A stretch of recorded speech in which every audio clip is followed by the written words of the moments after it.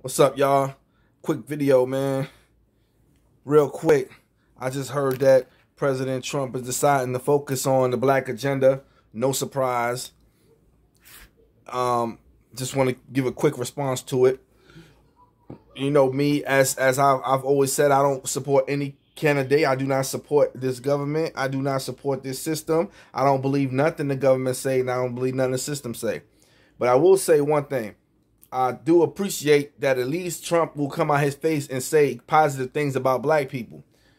When Obama was in office for 8 years, I watched his candidacy, and he never spoke directly to black people.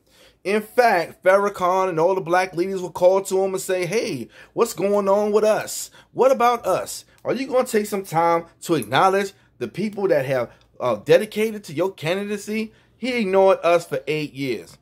Now we have a president that they quote unquote say is racist, which has not been proven against black people.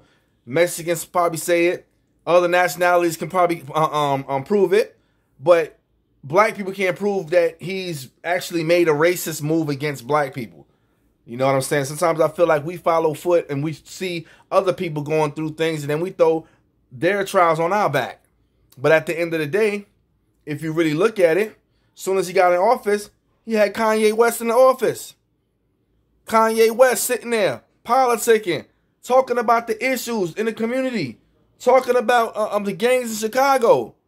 And I'm talking about this when he first went into office. Obama didn't even address Chicago. Obama ignored Chicago, and that's where he came from. All I'm saying is it's a damn shame when we can call somebody a racist, and that racist treat us better than somebody that's supposed to be your same color. If Trump is a racist, then what you call Obama? That don't make any sense. So even after his first presidency, he's already spoke about black people toward black people directly on a number of occasions. Not only that, he's talking about putting together a 500-something business plan with black people on this, that, and third. Breaking news.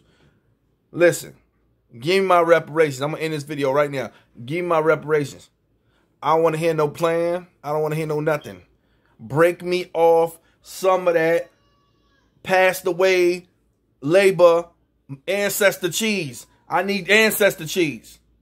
Ancestor cheese. I plan on getting up out of here. Ancestor cheese. When you see my face, say legendary ancestor cheese. Put that in my hand so I can put that in my pocket so I can get up away from you. I got this country right here. You ain't gonna get me. I'm trying to get up out of here.